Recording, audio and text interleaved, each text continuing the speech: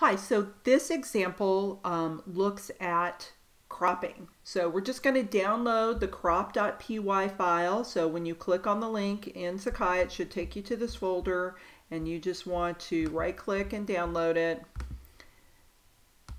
and just save it in your folder where you normally save files for this class. Save crop.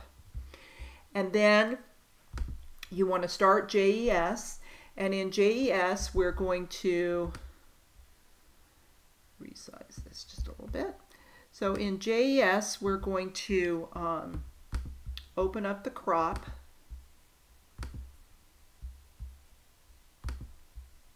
file, which is in my 115 folder. So you'll notice this has some more elaborate comments in it than the other code that we've looked at in the past. So the crop function, you just pass it a source, that is a file that you want to crop, where you want to start cropping, the start X, start Y, and where you want to end, and it makes an empty picture to copy onto, called target, loops over all the pixels in the source that you want to copy, and over all the pixels in the target, copying the color on there. So it looks a lot like the copy function. It's just we're copying onto this, we're only copying some of the pixels onto this image that's exactly the right size.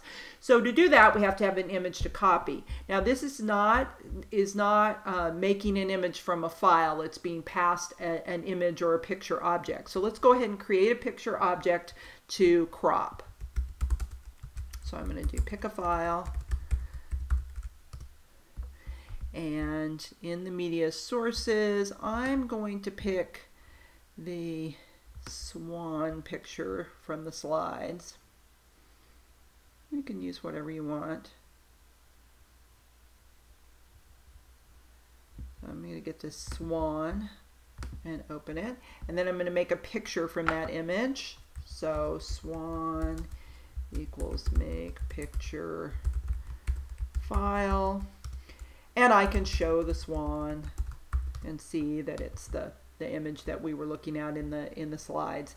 And so now I have a picture object that I've created, and I can use this tool called Media Tools and select the picture tool. And I can choose a picture. I've only got one right now. If I had multiple pictures that existed currently, I could select different ones, but I'm going to look at the swan picture. And what this tool does is it lets you explore the image. You can click around on the image in different locations. It'll tell you the RGB value of that particular color that you're clicking on, of that pixel, and the XY values for that pixel. So what I would use this for in this case is to figure out where I want to start cropping. So if I want to crop all the water around the swan and just want to keep the swan, I can click and I can go, oh, I think I'm going to go over, say over 50 and down 50, and then I'm going to click over here and see where I want to end, and I'm going to end at 400, 300. So 50, 50, 400, 300. And it's going to crop my swan to that size. I'm going to close that. Be sure to load your program. So I'm going to load crop. And now crop's going to return an image for me to use. So I'm going to say cropped swan equals swan. So I want to save that image. So equals crop the swan, so that's the source, and I wanted to start at 50, 50, and I wanted to go to, it was 400, 300.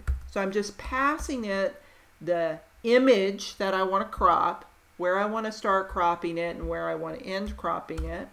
And so I'm not showing anything in this function, so I'm saving the cropped image in this new variable.